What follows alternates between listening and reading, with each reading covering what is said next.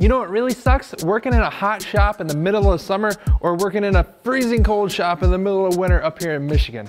However, we're gonna solve that problem today by installing the DIY mini split, ductless mini split from Mr. Cool. Let's get started.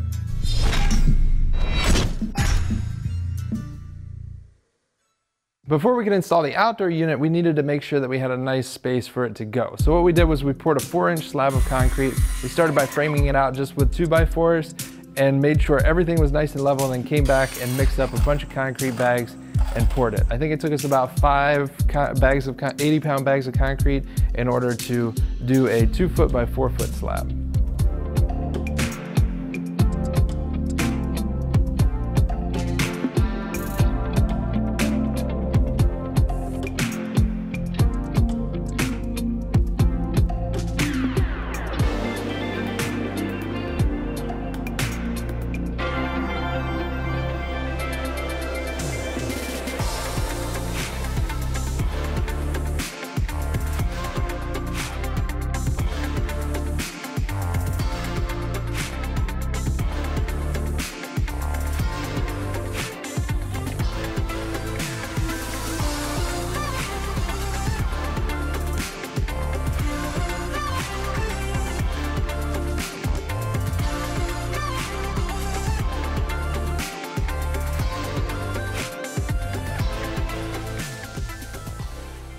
So when it came to installing the indoor unit, I wanted to make sure that we could add drywall later whenever we get around to that. So what I did was I spaced it off the wall with a piece of plywood, I believe it was 1/2 inch, to match the thickness of the drywall that will be going up there.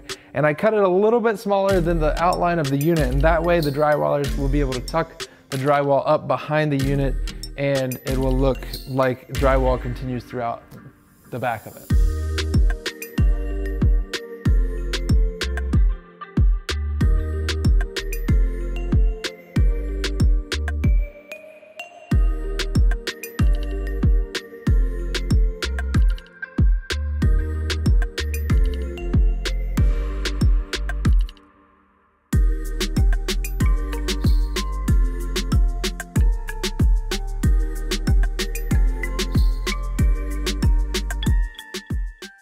So normally this system is actually designed to go on an exterior wall, and you can punch a hole straight through an exterior wall and then run your lines outside. However, we're lucky enough to have access to the walls, so we were able to hang that unit on an interior wall and then route the piping in some dead space that we have, and down this wall and out and under right beside the compressor, so all of our line, our extra line, is stored inside. Now the unit comes with 25 feet of line, so it's even good even if you want to install it in a 2nd story room.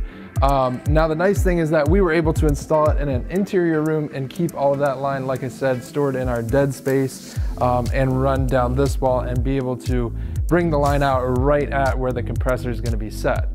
So you've got these pre-charged lines, you've also got a drain line that we have to route outside as well. Since the majority of that drain line is actually going to be inside, we're going to wrap some insulation around that and make sure that it doesn't sweat over time.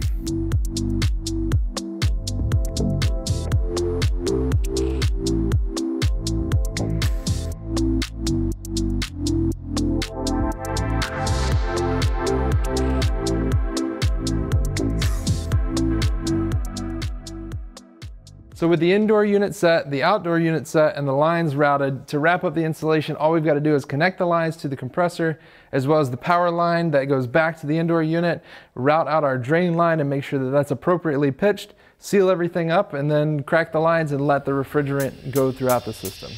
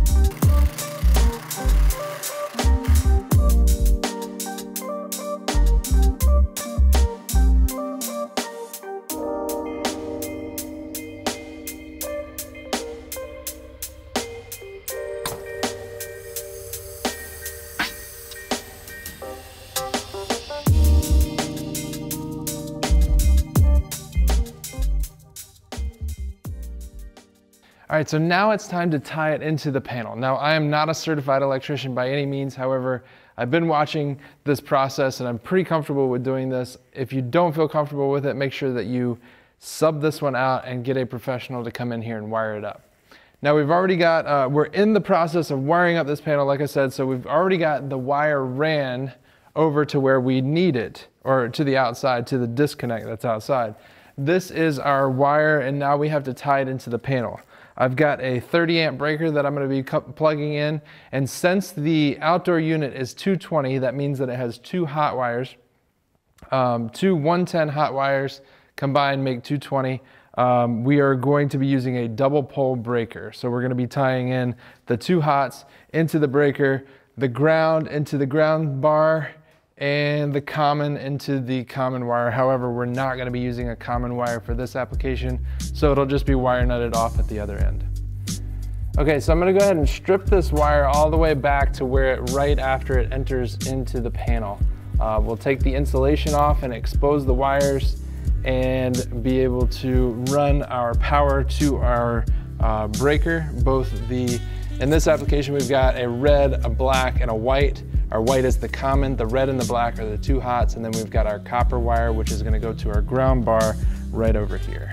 And so I've got my wires these are the two hot wires. I've got them kind of routed where I wanted to. And then I took a little piece of insulation. That way, since the panel is not labeled, right now we're gonna just kind of mark where, what wires are what, so we know which circuits go to where. So I've marked that. I'm gonna cut this to length. We'll tie it into our breaker, tie the ground into the ground bar, and the common into the common, and we're good to go.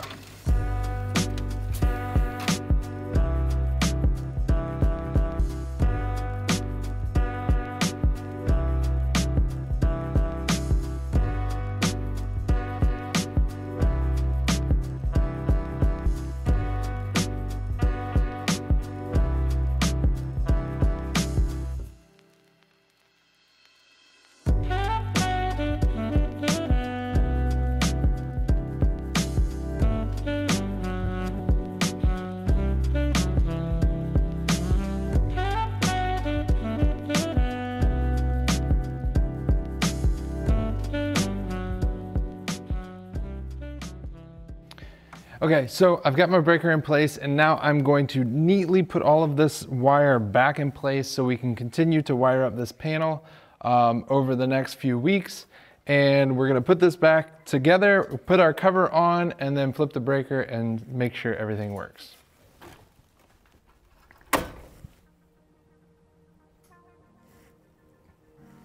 That's a good sign.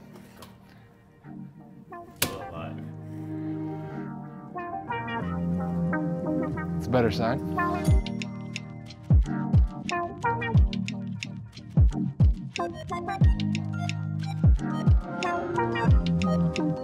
So I've just enabled the Wi-Fi connectivity with the unit, and the cool thing is there's a little Wi-Fi adapter that goes in there. You can connect it through an app to your Wi-Fi, and then you can control this all remotely. So when I get up in the morning, I can hit that I want to set the temperature for out here, and by the time I have breakfast and come out here, it should be nice and cooled down.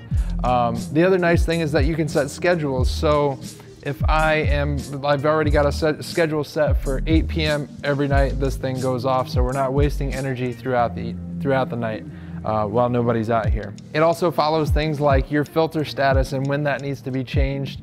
Overall, very nice unit to have, and having the Wi-Fi connectivity is definitely a plus. So if you want to check out more on Mr. Cool and all the DIY units that they offer, make sure you hit the link in the description. And also, there's a video right here that YouTube thinks you'll like, and I do too. If you haven't subscribed yet, make sure you hit that button over there. And if you want a full written tutorial on how to install this unit, make sure you hit this button right here. Until next time, be safe and happy building.